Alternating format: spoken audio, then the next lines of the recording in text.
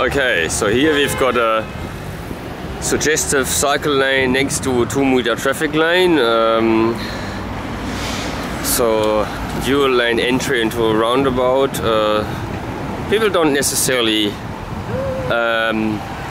entering the roundabout don't necessarily give way to circulating traffic. It's all very fluid and has a very Asian feel to it.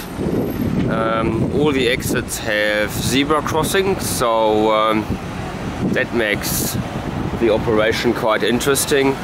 And the circulating lanes are quite narrow, and so what that means is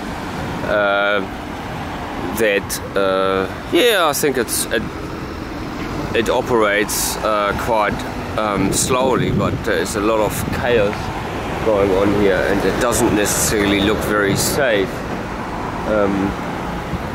One thought that I had is that it would certainly be useful for sharrows to be marked at this roundabout, because cyclists still seem to be hugging the outside of this particular roundabout, and if they were to own the lane, I think the whole thing would operate a lot smoother.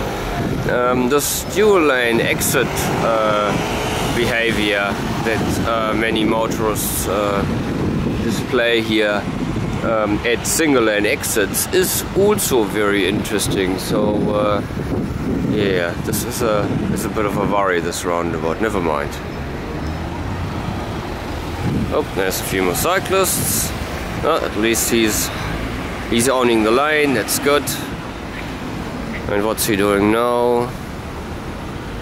Oh, well, no, he's stopped owning the lane because he can make more progress undertaking other cars.